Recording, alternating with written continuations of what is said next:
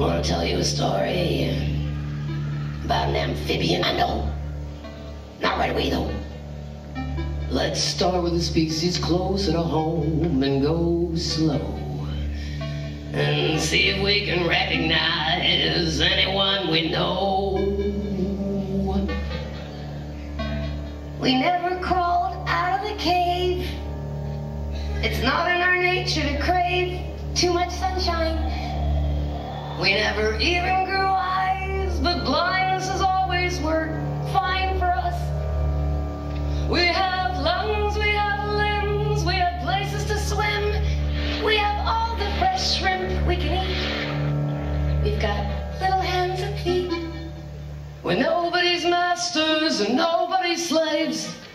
So why would we crawl out of our caves? The Slovenian cave salamander, Proteus anguinus, was proclaimed by Charles Darwin, who invented evolution, to be a wreck of ancient life. It hadn't changed a bit in several million years, never really felt the need to. It was nobody's food. But from the point of view of evolution, this amphibian had failed to thrive. It had missed the whole point about being alive. You're supposed to have to fight to survive. But Darwin was a human just like most of us here, except for all you aliens in the East and the beer. And according to him, aren't we top of the heap? No mind that we're the only apes losing sleep over mistakes we made. Global stakes we've raised to code red. We've let so many down and left so many dead. It's been survival of the fittest, like the man said. And speaking of ingenuity and longevity, we succeed in making the human species the public enemy of practically everybody. We funky monkeys make it highly unlikely that any future generation will see Siberian tigers on safari vacations. So Darwin's assessment of the Proteus as unenlightened and unambitious makes me slightly curious and a little suspicious. Especially since these particular salamanders are also known as human fishes. And it's a little bit typical, a little predictable, the traditional views of the ones lower down writhe in the dark, while the ones higher up thrive in the light.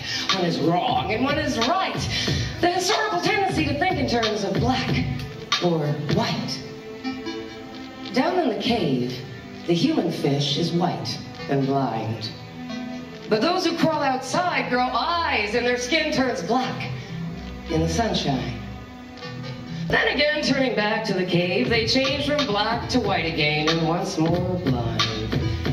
The human fish thinks with a very old mind, but then it's only ever lived with its own kind.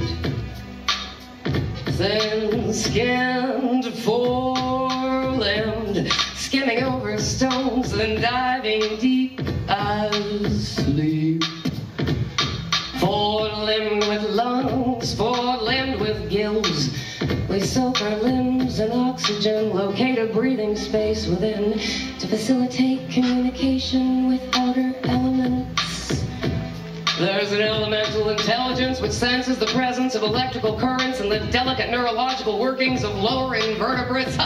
We don't need eyes down here because it's too dark to see. And those lower invertebrates taste mighty fine to me.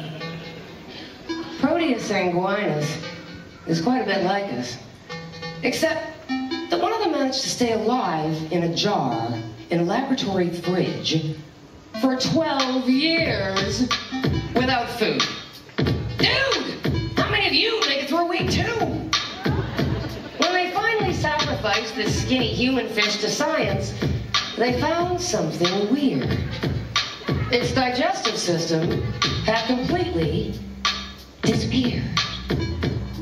That's pretty adaptable for a salamander accused of lacking evolutionary drive. He did the only thing it could do under the circumstances to stay alive, which is something human beings might have in common with the little guy. With all the odds against us, we still give it a try. Thin-skinned and living in a cave, thin-skinned without any eyes. Didn't I used to be one of those guys swimming blind with nothing ahead and nothing behind? But somehow at the time, I didn't mind. A long time ago, Plato thought that life on Earth was akin to being chained up in a cave, with the body as a prison and the soul as its slave. Only one knowing the light beyond could be the savior of our hopeless behavior and save our sorry souls from chains of ignorance. But this imprisonment seems a little bit silly when so many stay there willingly, watching movies in shadows on the wall. This is your life, your entertainment tonight. Well, the reality show blows up outside.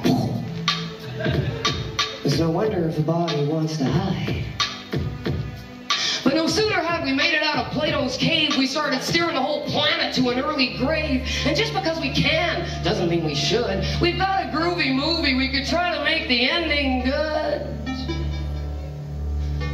So let's brainstorm here. Tell me what you envision. The nuclear family or nuclear fission? Should we slowly fade to black or go to blinding whiteout? Should the final track blow us right out of the ballpark and off of the charts? The sky's the limit. We could even shoot the sequel on Mars.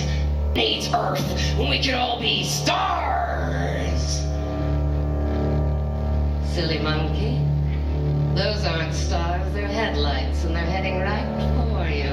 Better change your stripes or the next one will floor you. And we got more important things to do than to spend our time being sold to you. There's quite a few of us, too. We're nobody's masters and nobody's slaves. We crave the same oxygen, brave the same knocks, and then breathe again. Until the last day when there's no breath left to save. And we creep back to sleep in our cave.